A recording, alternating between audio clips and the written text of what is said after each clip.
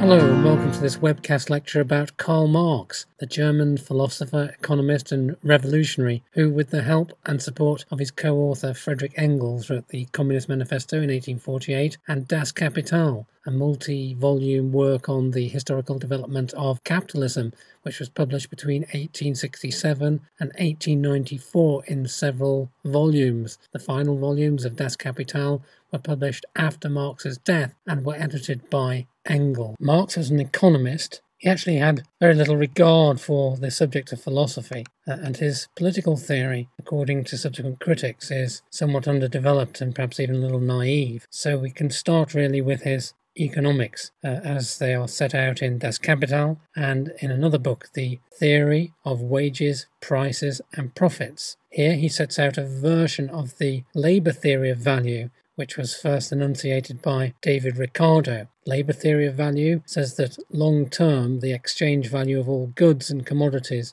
is dependent upon the amount of labour power that's been expended in producing them, and not on their simple scarcity. I discussed that in the webcast lecture on David Ricardo, the idea why a bucket of water and a bucket of diamonds might be priced differently in the desert and on the one hand and in England on the other hand. All of that, if you're not clear about the labour theory of value, then go back and have a listen to that. Marx tried to make economics central to the understanding of human life and of the development of society. He sees economic activity as the motive power of history. For Aristotle, you might think, for Aristotle, man really is the rational animal, the creature that can think, that can use logic. For Plato, man is the political animal. For Kant, man is the moral animal, the creature that knows the difference between right and wrong innately. For Hegel, man is the historic animal, who knows that it's got a past and speculates about the future. Now for Marx, man is all of these. Above all, man is the productive animal, the creature that creates its own conditions of existence. Now Marx and Engels claimed that their method was scientific. They criticised other socialists. The socialist movement had taken on its modern form really in France in the 1820s and 1830s, and socialism was widely discussed. Marx was not a socialist in the early years of his life when he was a student. He adopted socialist politics when he was in what amounted to exile in Paris in the 1830s. But he denounced all the French socialists as utopians. They had these kind of pipe dreams about ideal societies.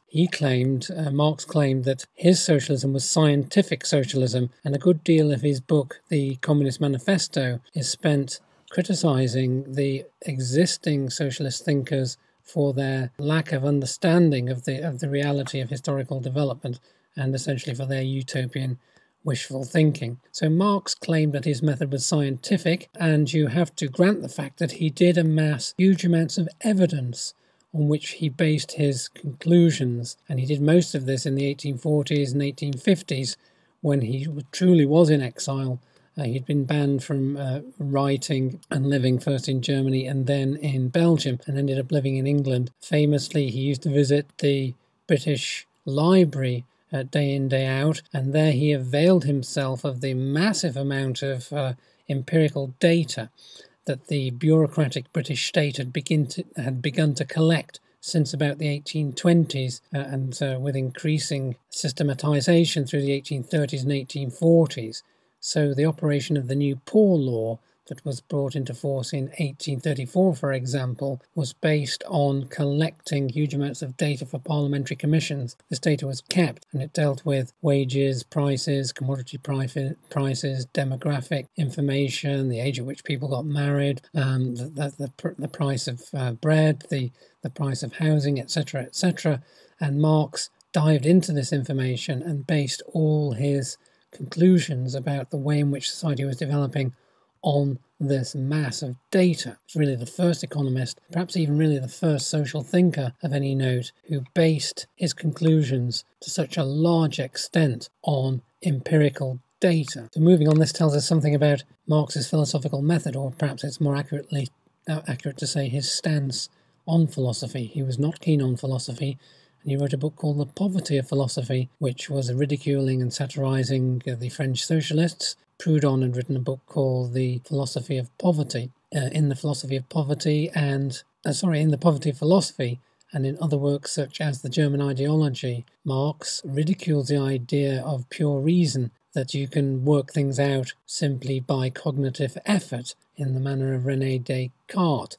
I think, therefore I am, that you can speculate and arrive at valid conclusions from reasoning. In this respect, Marx is rather like David Hume, who rejected any kind of conclusions based on reasoning that were not based on empirical fact. So Marx had a very low opinion generally of philosophy. He calls it ideology, meaning a sort of worldview that is very often a self-justification for the existing social setup, for the status quo. So he sees philosophy as intrinsically a conservative activity which justifies the morals and ethics of the existing society. It's all a lot of hot air that's designed to moralise and make morally right whatever the existing conventions of society are. Marx's view of religion is very like this. He clearly sees Catholicism as sort of the ideology of the feudal social system, and Protestantism and Methodism as essentially the ideology of the capitalist society. Anyway, despite this, Marx said that he was a follower of Hegel, that he read the philosophy of Hegel and claimed to understand it, which is a remarkable achievement in its own right. He was associated in Germany with a movement of essentially a liberal, not socialist movement, a liberal called the Young Hegelians. The leading figure in the Young Hegelian movement was a man called Ludwig Feuerbach, who stated an idea which would be very commonplace now, that God is created in the image of man. The claim of the Bible is that God created man in his own image. Well, Feuerbach simply inverts that and say, no, our idea about God is simply based on what we know about mankind. Places existing in other realms, that the Garden of Eden is a real place, and the Garden of Eden would be an ideal society. So put simply, for Feuerbach and his followers, God is made in the image of man. Marx accepted this idea, but in one of his earlier writings, the Thesis on Feuerbach, Marx wrote that philosophers have interpreted the world in various ways, but the point is to change it. He disagreed with Feuerbach that the world would naturally evolve towards a perfect society once people simply realised that their fate was in their own hands. That wasn't enough. It was necessary for people via political means to create such an ideal society.